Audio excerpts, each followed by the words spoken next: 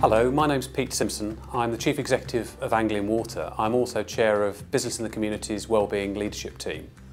And I'm delighted that Anglian Water have sponsored this Sleep and Recovery Toolkit, which has been developed in conjunction with Public Health England. Within Anglian, we have a wellbeing programme branded as Life, which focuses on making employees happier, healthier and safer. And sleep has a very important role to play in that. As an operational manager for many years, I'm well familiar with the impact that shifts and standby and incidents can have on sleep. I've also got a young family which has some impact. But one thing I have discovered over the last few years is just the benefits of actually some very simple, practical steps that people can take to actually improve their sleep. So I hope you find the video useful and valuable. We've broken it down into 3 sections, and it's something I hope that you'll be able to use to make you more personally resilient, but also happier at work.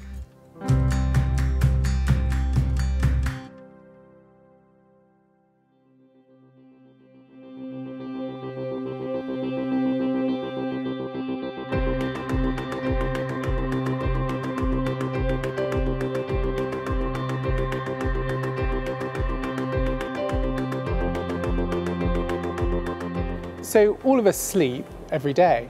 But few of us really think about why do we sleep. And sleep's important for our bodies in many different ways.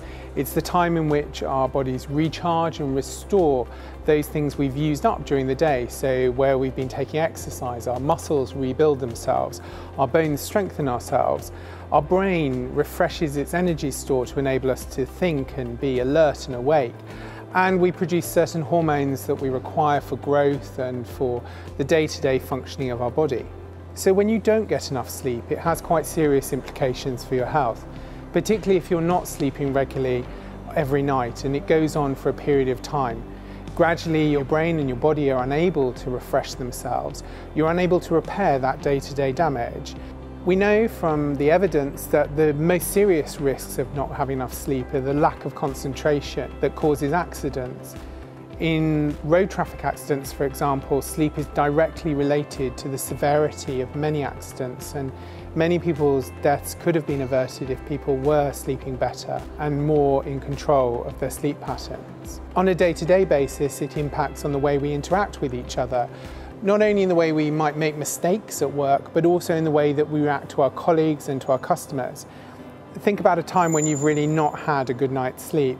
The next day you're likely to be just that little bit more irritable, that little bit more likely to give a sarcastic response or not be open to a suggestion or a constructive criticism. And that plays out in the way that we react to our colleagues and the way that the service that we provide to our customers is seen by them. So sleep fundamentally is important to us on a physical level, on a mental level, and on the way that we conduct our business. And so from an employer angle, sleep's important because we don't want you to have an accident at work. We don't want you to be irritable with colleagues or with customers or with your family when you go home in the evening. We ultimately want you to be the best you can be.